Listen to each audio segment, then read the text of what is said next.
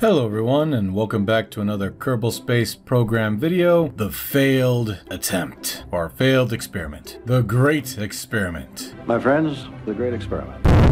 This was a journey, for sure. There was a lot of things that inspired me to do something like this, and it was sort of like a, well, from a few videos ago, we did like the Dragius SSTO. So I knew that with enough thrust and enough fuel, I could get anything into orbit. So I figured, why not make an SSTO that's, well, you know, frickin' huge, but is capable of lifting a lot of stuff. Up to maybe 150 pounds, or excuse me, tons. Pounds, yeah, right. 150 tons or so into orbit. But just getting tonnage itself into orbit isn't really that impressive if it's not useful tonnage. Now, I guess you could say that fuel is useful, but if you're going to make a tanker, you can just put that all into one type of design. You wouldn't need an SSTO to carry up actual fuel tanks. You just make the whole giant thing a fuel tank, flying fuel tank. No, in reality, if you want to have useful cargo, that means you're going to have things like building materials, habitats, science stuff, maybe even fuel tanks, but they're empty, so that when you put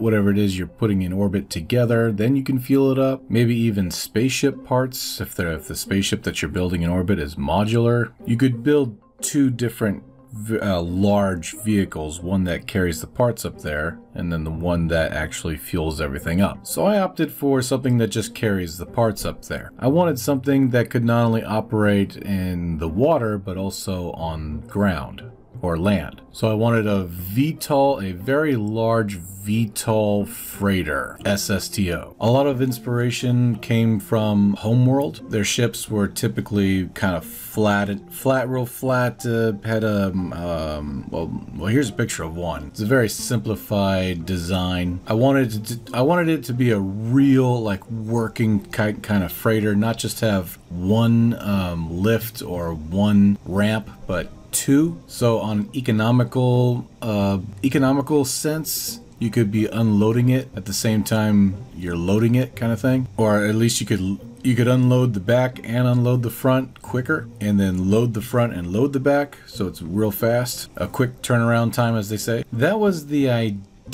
behind all of this, but well, after working on it for a few days, I found out that this design simply is not going to work. When I first built the craft, I thought maybe sections would make it stronger, have like a middle attachment, kind of a backbone kind of thing, and then have each section come together using struts and stuff. But unsurprisingly, as soon as you loaded it up into the game world, it crumbled. So I went for the more spaghetti design, starting from one end and then just having all the fuselages stretch out from that end, using a hell of a lot of auto struts as well as regular struts. That seemed to work a little bit until I was having problems because it was exploding every chance it got. So I opted to put even more struts on the thing. I strutted everything up in front to try to keep that spaghettification happening, and I strutted the area that held the engines. Now this seemed to work. It was 100% stable, and I was really happy with the results. But now we had a problem of not enough fuel. It had the strength, it had the capacity, and it even had the thrust, but not enough fuel. After trying to put some more fuel on it, I noticed that the design was kind of getting uglier and uglier. And as we all know, what makes an SSTO great is not only how it operates, but how it looks. Now, I did everything I could think of, from strutting even more stuff to adding more fuel. I even played around with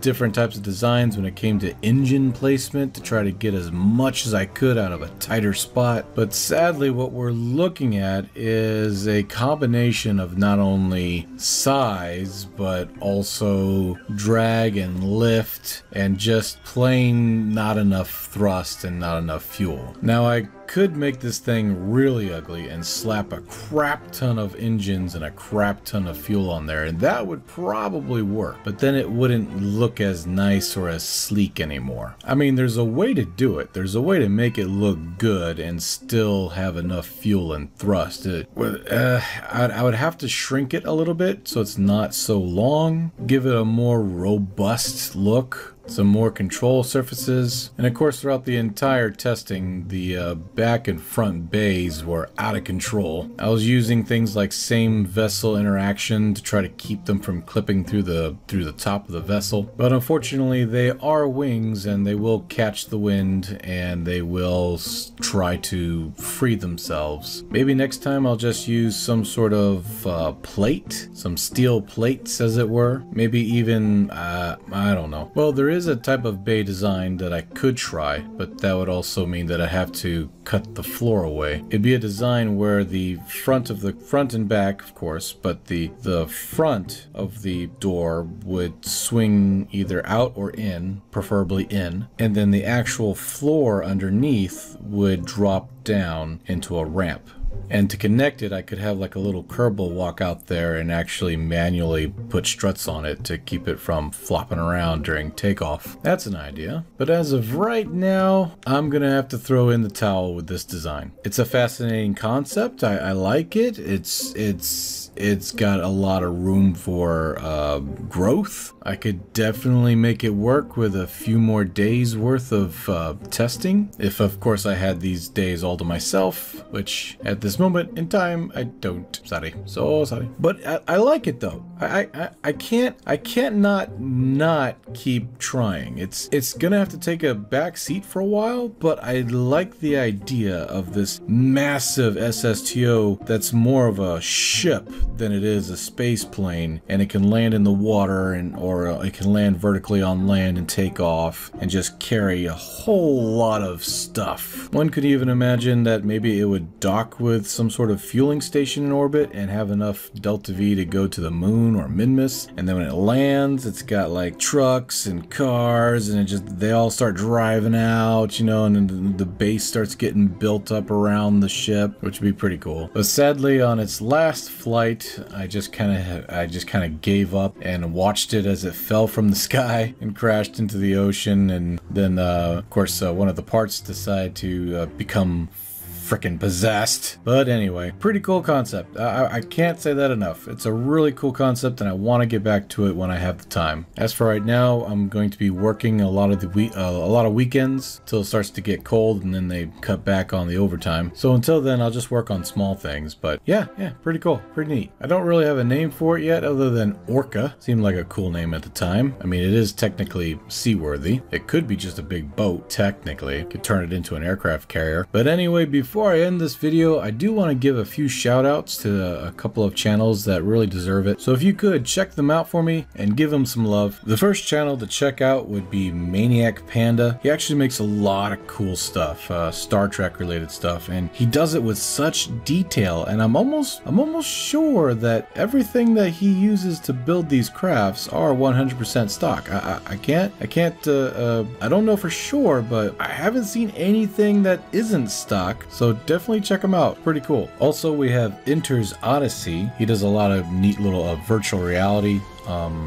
games that he plays. Occasionally he throws in some KSP crafts, some wild crazy KSP crafts. Definitely check him out, give him some love. And then finally, for now, we have N9 Gaming. He's pretty cool. He does something called For All Kerbal Kind. It's a really cool series that he's got going on right now. Definitely check him out, give him some love. And there's a whole bunch I wish I could do a shout out for, but unfortunately I don't have time right now. But anyway, thank you so much for watching, and thank you so much for being a part of this channel. If you liked what you saw, please leave a like, and if you really liked what you saw, consider subscribing. I upload often, mostly Kerbal Space Program for now. We also have a membership program if you're interested. If you get a membership, you get a cool little emoji and a badge and stuff or whatnot next to your name. Pretty cool, check it out. But anyway, I am Veos. Love you all, stay safe, and I'll see you in the next video.